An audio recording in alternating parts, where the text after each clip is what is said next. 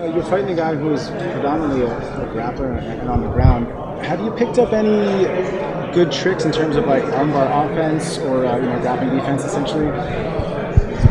Yeah, I'm like you said, I'm relatively new to the sport, so I'm constantly learning. And having a coach like Ricky Lindell and Neil Melanson and Ray Sefo, and I just started working this camp with Josh Barnett, and having them really like kind of mentor me and help me out. I mean, those guys are a cornucopia of knowledge that will never end. They any one of those guys have probably forgotten more than I know. You know what I mean? So their ability to teach me is endless. What was the experience like when Josh walked into the gym knowing that you elbowed him unconscious a few years ago? Well, I had a good talk with Josh, I feel like I'm a man. You know what I mean? Like I'm not someone to like if there's conflict or something like that, I'm gonna approach it head on, right? So I got Josh's number. First I asked the person who had his number. I said, "Hey, will you ask Josh if it's okay if I get his number? I just want to talk to him." I called him. I texted him and said, "Hey, man, I'd like to have like 5-10 minutes of your time. Can we meet up and have coffee or something?" And knowing that he was upset not about how the fight went. He's very professional in the way that hey, you win and you lose. It is what it is. But I know that he was upset, that I did his thing after the fight, sitting your throat and thumbs down, and I wanted, and so when I sat down with him, it was really the first time that I allowed myself to really come to an understanding of how much of a legend that guy is in our sport. Dude, the guy's 20 years deep into this sport, and at the time getting ready for him, in my mind I was like, so I'm gonna knock this guy out. I didn't let myself feel anything other than that. And when I sat down with him, I didn't even know what I was gonna say, right? And I was just like, man, I let my guard down a little bit, and I just told him, I was like, look, dude, when we fought, everything happened the way it happened. I was jacked. I was like, holy shit, right? Like, biggest win of my career. And it was emotional, and it was just adrenaline, and I did that. I did his move after the fight, and I just looked at him and I said, man, I'm sorry. I'm not making excuses. I'm telling you right now that it was wrong for me to do that. That's your thing. And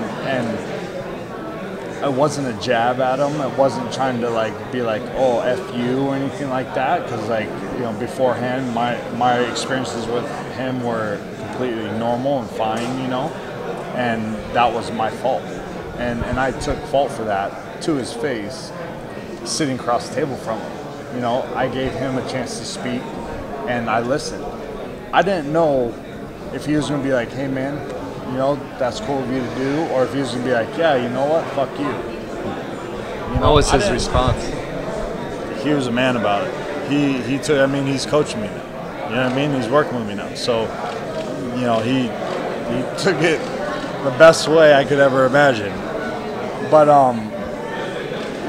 with that is just, when you open yourself up like that, which people don't do anymore, they protect themselves. They're all about them and selfish. And like I said, I didn't know what his response was going to be. I don't know what kind of dude he was. I just knew that I needed to do that. Like, it was just something in the back of my mind, and that was back last November, and everything was fine. Like, we weren't besties. We weren't like, hey man, what are you doing? Or you won't go get lunch or something like that. It wasn't like that. It was like, we're cool. Here I got engaged. He's like, hey man, congrats on the engagement. And I was, oh, thanks man, appreciate that. And then we get the call that I'm fighting Alexi. And his style and Alexi's style, the catch wrestling, the submissions, all that kind of stuff, they're very similar. So I called him up. I took a chance. I was like, hey man, I'd really like to work with you if you have the time. And he sound, yeah, so he's really busy doing his thing and all this kind of stuff. He'll see what he can do, and he's able to clear out about 4 or 5 days for me. a couple weeks ago, and then while I'm out here, I'm working with him, and he's been awesome about it. And I had another talk with him and talking about coaching me and being consistent while I'm out here in California, between fights and all that stuff. And man, he's a great guy. He really is. He's a good dude. He's a solid dude. And maybe we don't give other people that chance because we're caught up in our own thing, but I'm really happy that I did, and that's who I am as a person, like it wasn't even about training.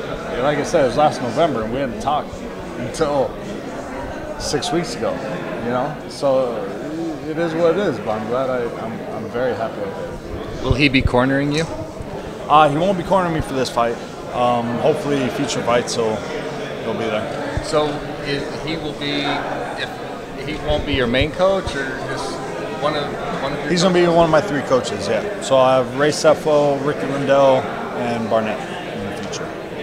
So obviously as a fighter, I came in a little late on that. When you say Travis, when you were talking about Barnett during Barnett's thing, talk about the throat slashing. Yeah. Okay. Yeah. Cool. Just wanted to that's make why. sure. That's where I took it a little too far. And if I had a signature move like that, I'd be upset about it too. Sure. So I think like I was saying earlier, a little bit of understanding really helps you in those situations, knowing where he's coming from. What can you tell us? Like, what's the biggest thing you've learned from Josh when you were working with him? So, dude, there's a reason why he's a legend. Sure. Like, the guy is a great fighter. He really is. And to be honest, I'm glad the fight went the way it did because we've been training together. And I'm like, holy shit. Sure. So yeah, it's been good. So, what was it? Do you think why you guys clicked? Because obviously, as a fighter, you have to have an ego, and you're both big guys in the sport. What was the click between the two? I think it's that I took the time. I think that I didn't even think he was.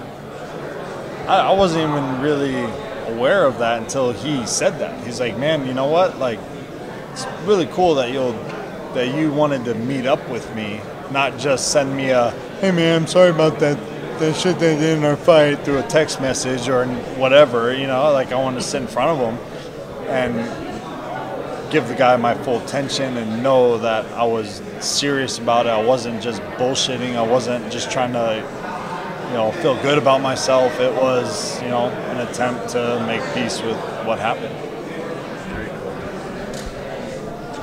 How do we describe you now? Are you from Venice? Are you from Riverside? Are you from Vegas? Obviously Hawaii. Hawaii. Where do you live now, though? Everywhere? Yeah. Wherever there's, wherever the mountains are, wherever the ocean is, that's my home. Venice, Riverside, Vegas. That's where I spend my time.